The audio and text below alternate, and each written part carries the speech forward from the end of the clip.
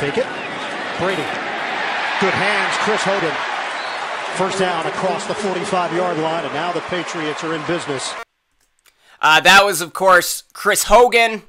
Reception he made in Sunday's victory over the LA Chargers for the Patriots before he left the game with what looked to be an arm injury, but it sounds like Chris Hogan is out with a shoulder injury, and there's still no timetable on his return. But the Patriots did not have their best offensive game on Sunday against the Chargers, and let's not panic. Let's not panic. It's amazing how the Patriots have one bad offensive game and everyone writes them off. Meanwhile, their defense just keeps getting better and better and better, and that was the issue 2 weeks ago. Nobody's even talking about the defense now. And the offense didn't even really have that bad of a game. They just traded 3s for 6s. The Patriots couldn't get into the end zone, and a lot of that has to do with the Chargers. They have a solid red zone defense. That's a good defensive team. Chargers are not a bad team. They're just victims of a really, really tough division. So I thought it was a pretty good victory for the Patriots, but that offense certainly has a lot to work on in the next 13 days. The Patriots have a bye week next week before they go into Denver, a place Brady and that offensive line have always struggled in, and then the following week they go to Mexico City to play the Oakland Raiders. That's also going to be a very difficult environment. So 2 tough road games for the Patriots coming up. So they may have to fix some of those offensive issues, and, losing Chris Hogan definitely hurts. So that raises the question, with the NFL trade deadline approaching, which is going to be at 4 o'clock Eastern on Halloween, the question is, do the Patriots make a move to compensate for all of their wide receiver injuries? And they're pretty banged up at the receiver position. Gronk is never fully healthy, and obviously they lost Edelman in the preseason. But this is an interesting development that's taken place in the last couple of days. The Colts are reportedly willing to move their star wide receiver T.Y. Hilton in order to stockpile draft picks, and it makes sense. They just dropped to 2-6. They're probably going to go into full-on tanking mode, and I would be very surprised if Andrew Luck is back this season, even if he is healthy in a couple of weeks like people expect him to be. And one of the rumors going around is, will the Patriots make a trade offer for T.Y. Hilton? And it's possible. It really is. Bill Belichick really isn't as into draft picks as he used to be.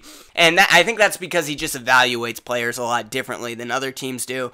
Other teams in the league love first-round picks, even though they cost a lot of money. They love upside. They love talent. But Bill Belichick just likes playmakers, and he also evaluates players that have played in the NFL a lot better than he does potential rookies, because he's seen them play before. That's why he always is constantly pulling players away from the Bills or the Cleveland Browns. These are players he's seen before many times. So I think he's more than willing to give up draft picks than he used to.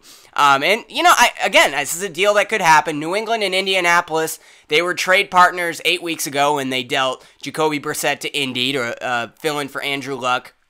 Patriots got Philip Dorsett back, and he's still in the process of learning the Patriots offense.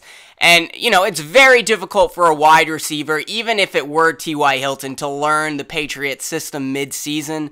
But don't count this trade out yet. And Hilton, something that nobody's talking about is T.Y. Hilton has the ability to opt out of his contract after this season.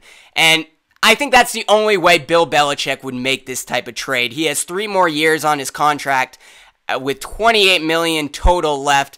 And, that's a lot of money for a receiver to turn down when their contract goes well into their 30s like T.Y. Hilton's does. And, I think $28 million over 3 years is a good deal for a receiver like T.Y. Hilton.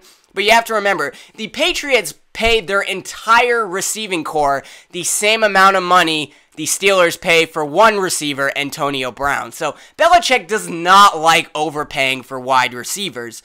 So the only way I see this happening is if Belichick thinks Hilton will be inclined to opt out of his deal at the end of the season. And Hilton signed an extension 2 seasons ago, and most of the money is on the back end, so he doesn't have a ton of incentive to do so. That said, if T.Y. Hilton were to go to the Patriots and they were to make a Super Bowl run, they'll make a playoff run no matter what. We know it's the Patriots. That's only going to help T.Y. Hilton's stock, and I think that he may end up opting out after that, and some team in the league will be willing to pay him more than $28 million over 3 years. But the reports are saying Hilton wants to stick with this contract and not opt out.